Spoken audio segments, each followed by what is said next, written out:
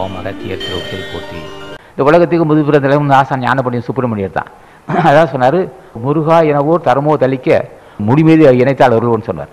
அப்போ என்ன செய்கிறான், இப்போ ஞானிகள் எல்லாரும் அவங்க நினைக்க இந்த எல்லா சோம்பல் தீருது, காமம் தீருது, நோய் தீருது, வறுமை தீருது, மன உளைச்சல் தீருது, மன சாந்தம் உண்டாகுது, தொடர்ந்து வர பிறவிக்கு மருந்தாக மாறுகிறான்.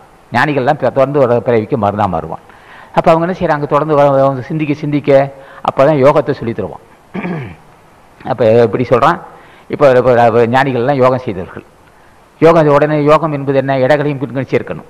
அதான் அகத்தியர் சொன்னார், பிறந்தவருக்கு மோட்சகதியை தேட வேணும்னார். பிறந்துட்டா மனுஷனுக்கு மோட்சகதி தேடணும்னா, பிறந்தவருக்கு மோட்சகதியை தேட வேண்டும், பின்களையும் முன்களையும் சேர வேண்டினார்.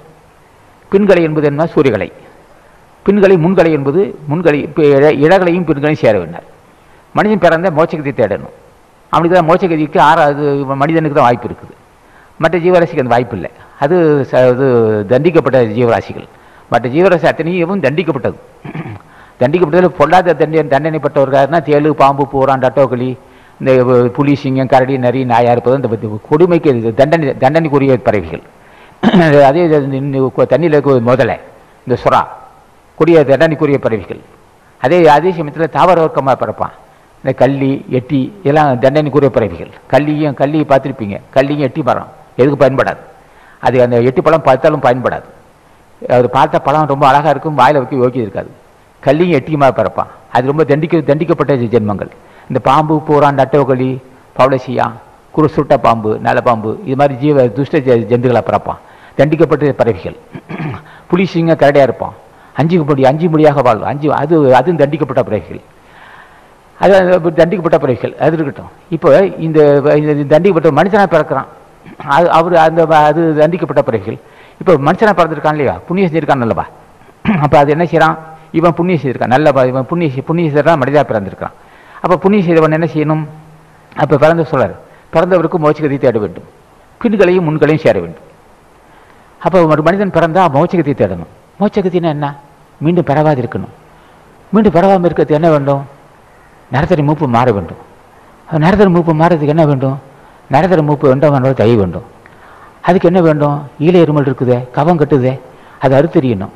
சரி, தொடர்ந்து பரிணாமம் வடிச்சிருக்கேன், முதுமை வந்துக்கிட்டு இருக்க, அதை உடைச்சிடணும். அப்போ அதுக்கு என்ன செய்யணும், இடங்களையும் பின்களையும் சேர வேண்டும்.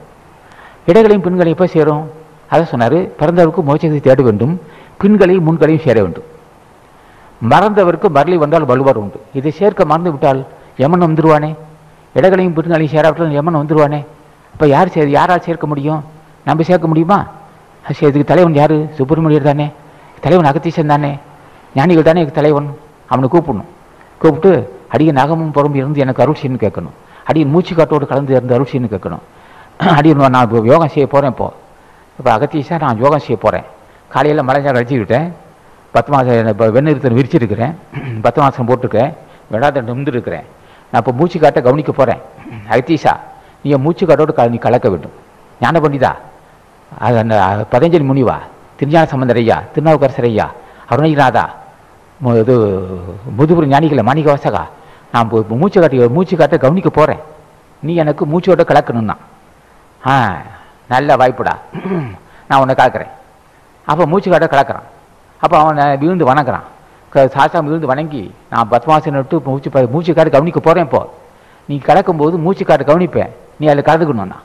அப்போ மூச்சு காட்ட அவருக்கு அப்படி மூச்சு காட்ட கவனிக்கும் போது அகத்தீசா மூச்சு காட்ட லேசாக இழுக்கிறான். நந்தீசா, அகத்தீசா, திருமல தேவா, காலங்கிநாதா, போகதேவா, கரூர் முனிவா, சட்டமுனி ஐயா, சண்டீசா, சிசுவாக்கியர் ஐயா, கொங்கண மகரிஷியா, அடிகாட்டர் ஐயா, கோரக்க மகரிஷியா, ரோமரிஷியா, புஜன மகரிஷியா, துர்வாசர் ஐயா, கௌதம மகரிஷி ஐயா, கலிகோட்டு முனிவா, கனகோதிதாசர் ஐயான்னு கூப்பிட்றான்.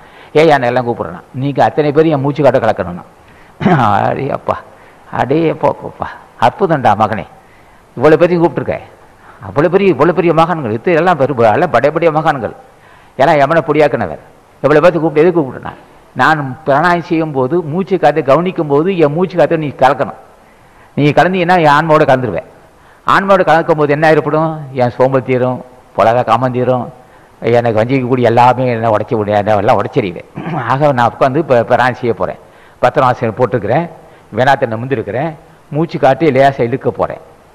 ஒன்றை நீ மூச்சு காட்டோடு நீ கலக்கணும், எனக்கு மூச்சு காட்டோட கலக்க போகிறேன், என் ஆன்மோடு நீ கலக்கிறேன், கலந்து நீ உள்ளே சாருக்கிறேன்.